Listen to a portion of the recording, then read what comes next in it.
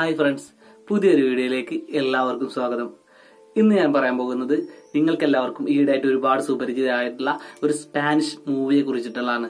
അതെ, മണി ഹെയ്സ്റ്റ് എന്നുള്ള മൂവിയെ കുറിച്ചാണ് ഇന്ന് സംസാരിക്കാൻ പോകുന്നത്. ആ മൂവി ഇത്ര ഹിറ്റ് ആവാൻ കാരണം എന്ത്, അതിന്റെ പിന്നിലുള്ള രഹസ്യം എന്ത് തുടങ്ങിയ കാര്യങ്ങളാണ് ഇന്ന് ചർച്ച ചെയ്യാൻ പോകുന്നത്. അപ്പൊ നമുക്ക് വീഡിയോയിലേക്ക് കിടക്കാം. അതിനു മുമ്പ് എന്റെ ചാനൽ ഇനി ആരെങ്കിലും സബ്സ്ക്രൈബ് ചെയ്യാൻ ബാക്കിയുണ്ടെങ്കിൽ സബ്സ്ക്രൈബ് ചെയ്യുക, ബെല്ലൈക്കൺ എനേബിൾ ചെയ്യുക. മണി ഹെയ്സ്റ്റ് എന്ന മൂവിയെ കുറിച്ചാണ് നമ്മളിപ്പോൾ സംസാരിച്ചു കൊണ്ടിരിക്കുന്നത്. അലക്സ്പീന എന്ന വ്യക്തി ആന്റിന എന്ന ടിവിക്ക് വേണ്ടി, അതായത് ടെലിവിഷൻ ചാനലിന് വേണ്ടി 2017 മെയ് 2 നിർമ്മിച്ച ഒരു ടെലിവിഷൻ സീരീസ് ആണ് മണി ഹെയ്സ്റ്റ് എന്ന് പറയുന്നത്.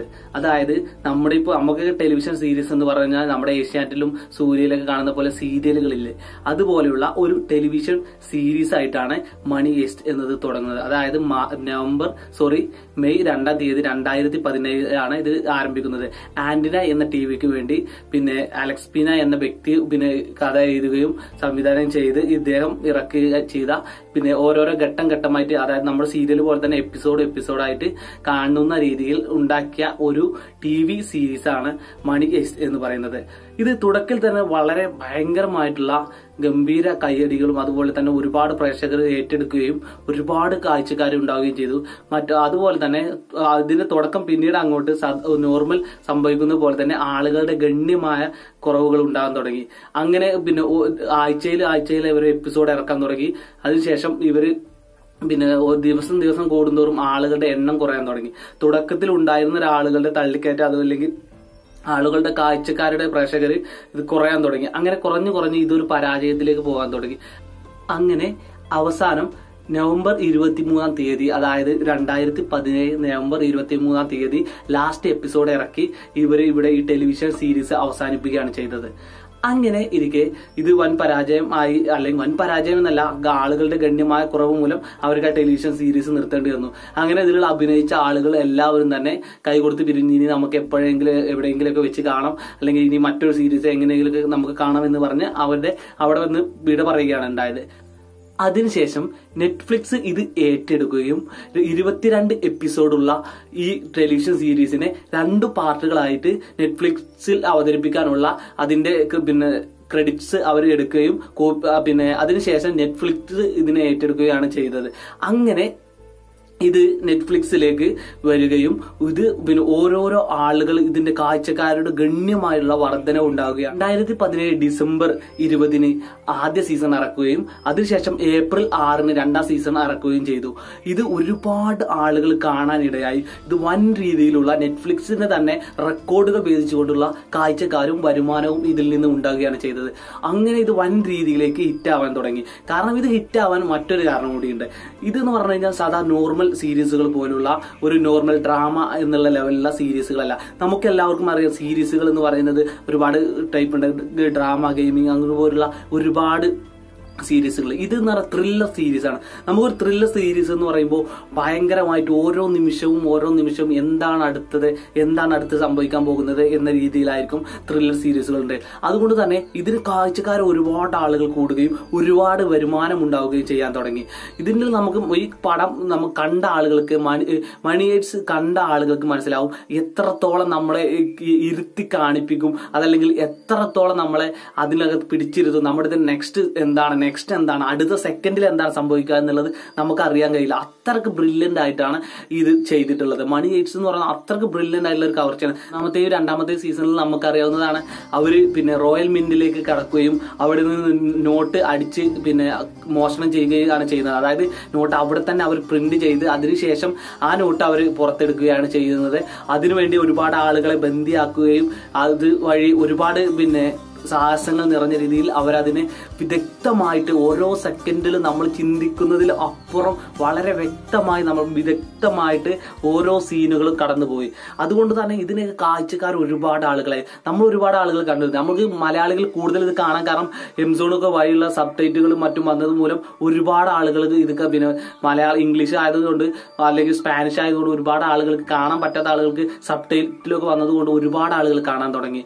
സ്പാനിഷ് മൂവിനെ ഇംഗ്ലീഷ് പിന്നെ ഓഡിയോ ആയിട്ട് വരാൻ തുടങ്ങി, അതുപോലെ മലയാളം സബ് ടൈറ്റിൽ വരാൻ തുടങ്ങി. കേരളത്തിൽ ഒരുപാട് ആളുകൾ ഇതിന് ആരാധകരുണ്ടായി, ലോകമെമ്പാടും ഒരുപാട് ആളുകൾ ഉണ്ടായി. കാരണം ഒന്ന് പറഞ്ഞാൽ നെറ്റ്ഫ്ലിക്സിൽ പിന്നെ ഇംഗ്ലീഷ് അല്ലാത്ത മറ്റൊരു ഭാഷ ഏറ്റവും കൂടുതൽ വരുമാനം ഉണ്ടാക്കുന്ന ഇത് എന്ന ലെവലിലേക്ക് വരെ മണി ഹെയ്സ്റ്റ് എത്തുകയാണ് ഉണ്ടായത്. അപ്പൊ അത്രത്തോളം കാണികളെ പിടിച്ചിരുത്തുകയും അത്രത്തോളം ആളുകളിലേക്ക് ഇത് കടന്നു പോവുകയും ചെയ്തു. നമ്മൾ കണ്ട ആളുകൾക്കറിയാം എത്രത്തോളം മനോഹരമായിട്ടാണ് ഓരോ സീനും ചെയ്തിട്ടുള്ളത്. അതിൽ പ്രത്യേകം പറയാനുള്ള പ്രൊഫസർ എന്ന് പറയുന്ന വ്യക്തിയുടെ പിന്നെ അഭിനയവും, അതുപോലെ തന്നെ അതിൽ ഓരോ വ്യക്തിയുടെ അഭിനയം എന്നതിലുപരിയായിട്ട് ആ ഒരു സ്റ്റോറിയാണ്.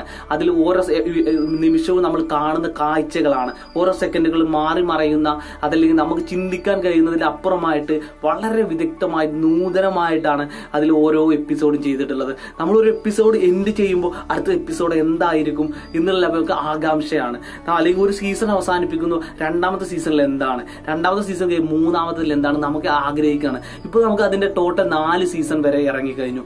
ഈ 4 സീസണും ഇറങ്ങിയതിനു ശേഷം നമ്മൾ 4 സീസണും കണ്ട ആളുകൾക്ക് മനസ്സിലാവും എത്രത്തോളം ആ പടം അതല്ലെങ്കിൽ നമ്മുടെ ആ സീരീസ് എത്രത്തോളം മനോഹരമാണ്, നമ്മളെ അതിലേക്ക് എത്ര ടൈം പിടിച്ചിരുത്തുന്നുണ്ട് എന്ന് ഇത് കണ്ട ആളുകൾക്ക് അറിയാം. കാണാത്ത ആളുകൾക്ക് പിന്നെ പോയി കാണാൻ വേണമെങ്കിൽ ഡിസ്ക്രിപ്ഷനിൽ ലിങ്ക് വേണമെങ്കിൽ ഇടാം. മണി ഹെയ്സ്റ്റിന്റെ സീസൺ 4ന്റെയോ 2ന്റെ ഏതിന്റെയാണ് വേണമെന്ന് നിങ്ങൾ കമന്റ് ചെയ്യുകയാണെങ്കിൽ ആ സീസണിന്റെ ലിങ്ക് വേണമെങ്കിൽ ഞാൻ ഡിസ്ക്രിപ്ഷൻ ബോക്സിൽ ആഡ് ചെയ്ത് തരാവുന്നതാണ്. നിങ്ങൾ കമന്റ് ചെയ്യുകയാണെങ്കിൽ ഞാനത് ചെയ്തു തരാം. അത് വിത്ത് മലയാളം സബ് ടൈറ്റിലോ എന്ത് വേണമെങ്കിലും നമ്മൾ പറഞ്ഞാൽ മതി, നമ്മളത് അതിലേക്ക് ആഡ് ചെയ്ത് തരാം. അപ്പൊ കാണാത്ത ആളുകൾ കാണുക. വളരെ മനോഹരമായിട്ടുള്ള ഒരു ത്രില്ലർ ആണ്, ആ ത്രില്ലർ സീസൺ ആണ് ഈ മണി ഹെയ്സ്റ്റ് എന്ന് പറയുന്നത്.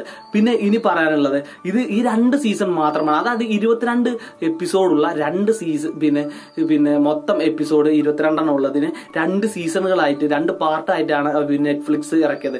ഇതുവഴി ഒരുപാട് വരുമാനമുണ്ടായി. അതിനുശേഷം നെറ്റ്ഫ്ലിക്സ് ഇതിന്റെ ബന്ധപ്പെട്ടവരുമായി ബന്ധപ്പെടുകയും അതിനുശേഷം പിന്നെ എനിക്ക് 2 സീസൺ കൂടി ഉണ്ടാക്കി തരണം, അതല്ലെങ്കിൽ ഇനി ഒരു പാർട്ട് കൂടി എടുത്തു തരണം എന്ന് നിർബന്ധിക്കുകയും അതുവഴി ഇവര് പിന്നെ 3ാമത്തെയും 4ാമത്തെയും പാർട്ട് ഉണ്ടാകുന്ന സീസൺ ഉണ്ടാക്കുകയാണ് ചെയ്തത്.